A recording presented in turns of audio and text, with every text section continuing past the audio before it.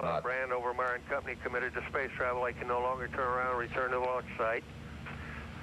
Mark 4 minutes, 5 seconds. Columbia now 52 nautical miles in altitude, 132 nautical miles downrange. And they all got their astronaut pins because they're above 50 Columbia nautical miles traveling at a velocity so of they are in 8,900 space, feet per but second. they're not quite in orbit as yet. That's correct.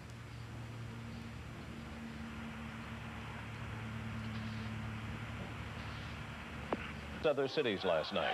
The military government says the solidarity plan for a nationwide protest was a fiasco, with only 2,000 workers trying to strike.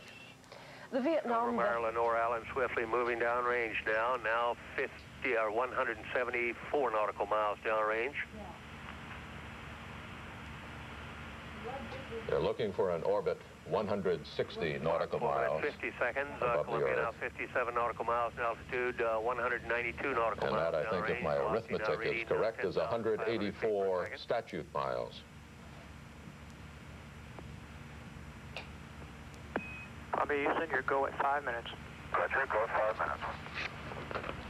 Mark 5 minutes, 10 seconds. Columbia now 58 nautical miles in altitude, 222 nautical miles downrange.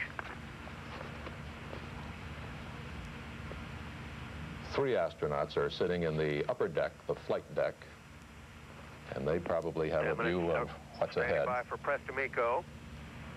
1 astronaut down below. Prestamico. That means go ahead to main engine cutoff. MECO, main engine cutoff.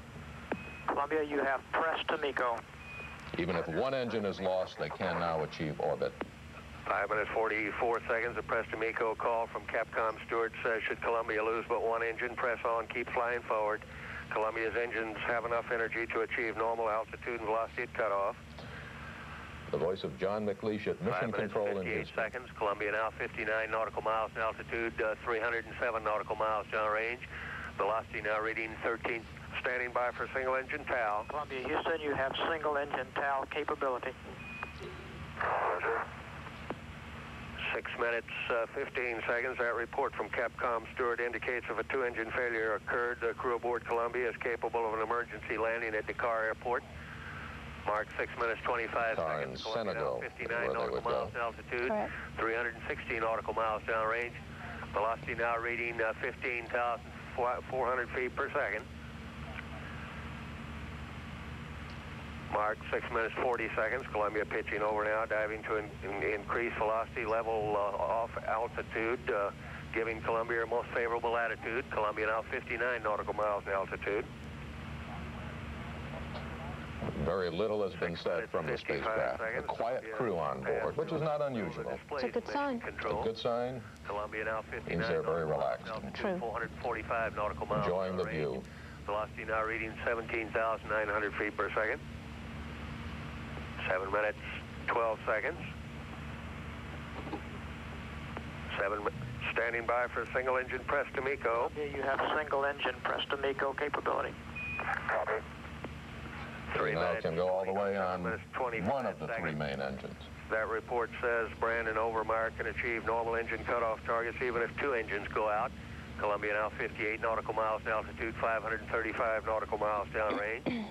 I think it's worth reminding everybody that when the shuttle comes back, it comes back without engines. It comes back as a glider and has 1 shot at landing and only 1 shot.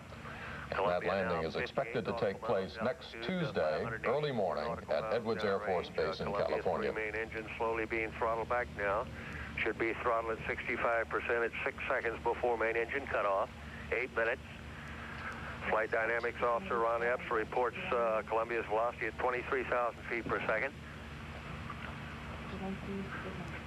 8 minutes, 12 seconds. Columbia now 59 nautical miles in altitude, 675 nautical miles downrange.